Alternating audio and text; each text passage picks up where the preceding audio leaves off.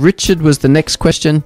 I'll be 65 in January and would like to withdraw a partial amount of super, even though I will continue to work and contribute.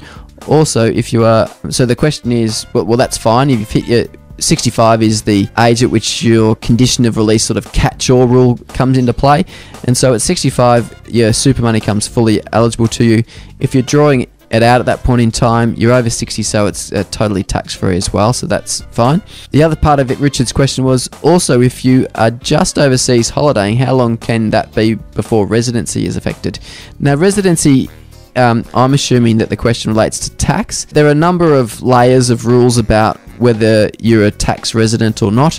One of them is if you're living more than 6 months overseas, that can affect your residency, and that you could become a non-resident and then pay tax from the first dollar of earnings. But I'm not sure whether, Richard, your question also might relate to if you're on the age pension, and at what point in time do they then start to stop paying a pension. Now, that's a little bit more of a complex question, but I think it's after 6 weeks that you start to not receive, so the pension supplements start to cease, and then how much you get paid beyond that point in time from an age pension perspective depends on how long you've lived in the country between the ages of 16 and 65, and also whether you were on the age pension for 2 years before you went overseas. So a bit more of a complex question there, but hopefully that's assisted. I just noticed Richard's actually got his hand up. He may want to talk to you. Oh, okay, thanks. Richard, did you want us to open the line to ask your question or clarify your question? Yeah. You can hear me then? Yes. Yes. Yeah, no, it was particularly to the pension itself. Like, I was thinking, if I, take pension, but then go overseas and not actually working overseas, just holidaying, how long can you actually be on holidays overseas before pension is affected? Yeah, I had that in... I'm struggling to remember it off the top of my head, but I'm pretty sure it's in this other presentation, so I'll pull it up if I can. These were the federal budget changes, because they did change the rule as taper rates... living overseas from the 1st of Jan. Living overseas. The period absent from Australia will be reduced from 26 weeks to just 6 weeks.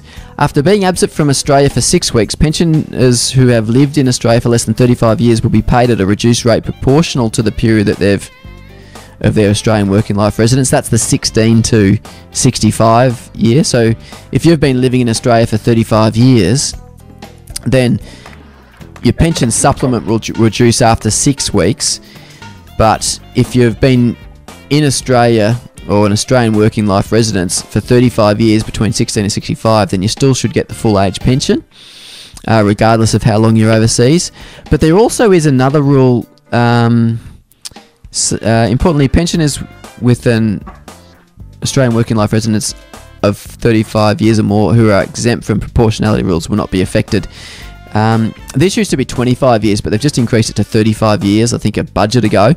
And then, secondly, there also is another rule that if you've just applied for the pension, so you turn 65 and or 65 and a half, whatever your pension age is, and become eligible for the pension, you also need to be in receipt of that for 2 years before you go overseas as well, because that can impact it as well. So the best thing to do if you're unsure about that and you're thinking about going overseas for a while, Richard, is just to either make an appointment with a financial information services officer or at Centrelink, or there is an international division of Centrelink who can answer these types of questions as well.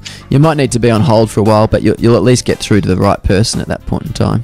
Okay, thank you. Yeah, no, we certainly spent more than 35 years in Australia.